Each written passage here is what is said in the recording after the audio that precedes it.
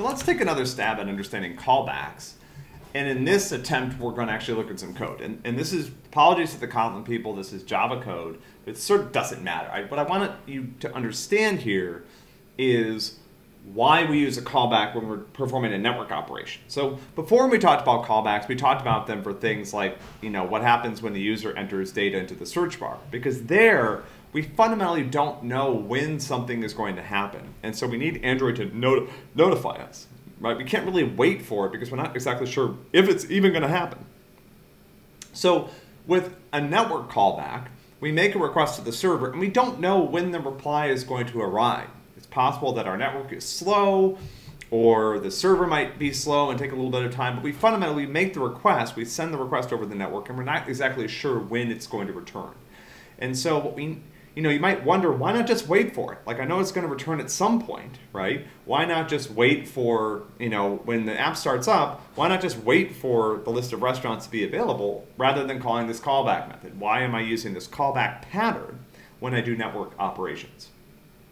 So I want to show you, and this is tough to do actually because Android is really good about preventing you from doing network activity in what's called the main thread of your application. So some of the concepts here get a little bit advanced and past the things that we talked about in this class, but here's a mental model that may be helpful.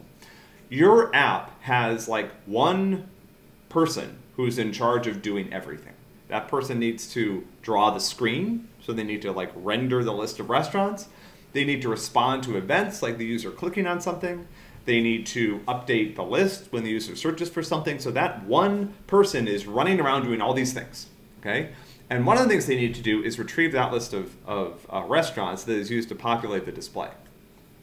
So they have two options. They can retrieve the list of restaurants by waiting for it to come back, or they can use a callback, which is they call the server and they say, hey, I want a list of restaurants, and the server says, okay, I'll notify you when you're done, when it's done. And they get this callback method and they say, here's what I want to happen when that list of restaurants is available. That's the pattern we're using right now. So what would happen to the app if that one person who's in charge of doing everything, rendering the display, responding to user events, doing all the stuff, what would happen if they got stuck doing that one thing? Let's say they decided to wait for the response to come back. So here's one way that we can try to simulate this. So in onCreate, I'm going to put like a while loop. Or maybe like a really big for loop or something. Maybe I'll do for int I is 0, I is less than 4 times 1 to 4, I plus plus. And inside that, let's put another loop. Because we actually really, computers are so fast these days, we actually really need a lot of stuff to happen here. Okay, so I'm going to put a couple of loops in here. I think something's going to be upset because there's nothing happening in here. Oh, okay, how about this? Just to fake it out, I'll create an int k, and I'll do k++, okay? So essentially, I've got a loop that I'm running, and this is going to slow down onCreate. And so what we'll see here is what happens when I start the app. And actually, you know what? I don't want to put this in onCreate, sorry. Let's put it down here in onQuery text submit. So this is what's called when the user returns that. I don't know where this came from. Okay. All right. So let's try running this again. Now, here's what I expect to happen. I expect that the app will start up fine, and it's going to run. Oh, I need to return true here. Sorry. I need to keep that return statement in here. All right, cool.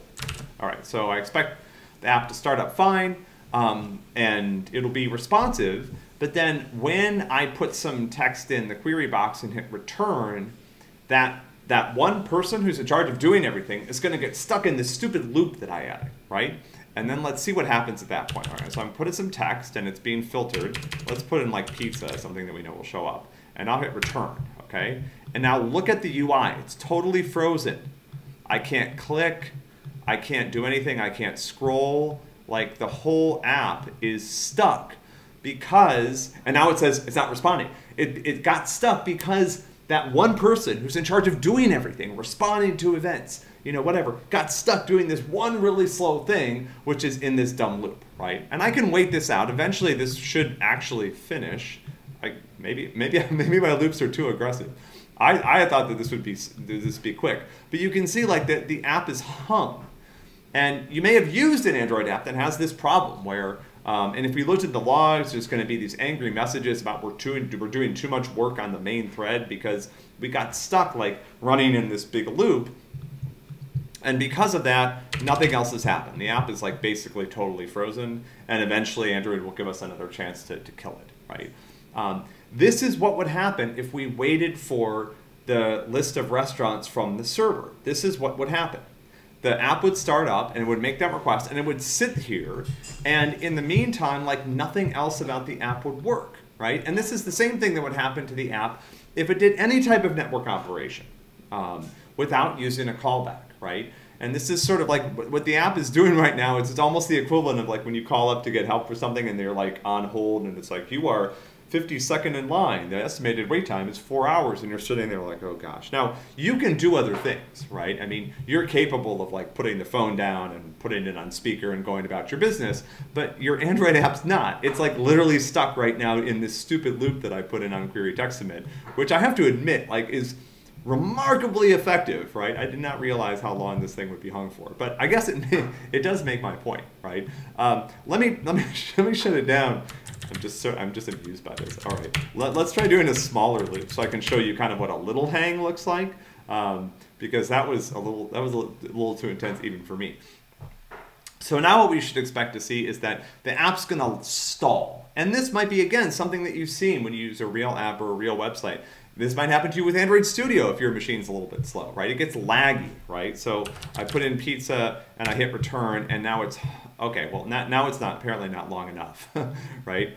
Since you see that it's, wait, I have to hit return. Okay, so hit return and then, okay, so now it's not long enough. Let's try putting in a little bit of a longer loop. What happened here? Let's do like maybe just this. I think that'll work, right? So that basically adds another 1024. Let's try this. It's tricky to get it right? So yeah, the million's not large enough. Hopefully a billion will give us enough of a loop to really see the like it getting stally, right? So try this. Let's do this, and then okay, yeah. See, now it's hung, right? So nothing is working, but then suddenly all these events come through at once. So now again, I can update the UI, but see this? Like it's hanging, right? So ooh, that was a bad thing to search for. Let's look for pop maybe.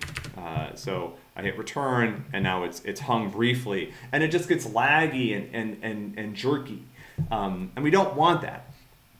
So this is why whenever we do any type of slow request in our Android app, we use a callback pattern. Rather than calling up and waiting on hold while other things are trying to happen, like the user's trying to scroll and they're like, wait, I want to scroll. And you're like, nope, sorry, I'm waiting to get the list of restaurants. You can't do that. Instead, use the callback pattern, which is what most good help sites do now, right? They don't say wait in line, they say we'll contact you when help is available, right? So you call up and it says, okay, we'll call you back within the next 4 hours. You put down the phone, then you can go about other business, right? So this is a little bit of an illustration of the types of problems that you can run into when you don't use the callback pattern and when you wait for things that take too long and can't get to other activities that need to be performed, like updating the UI and things like that.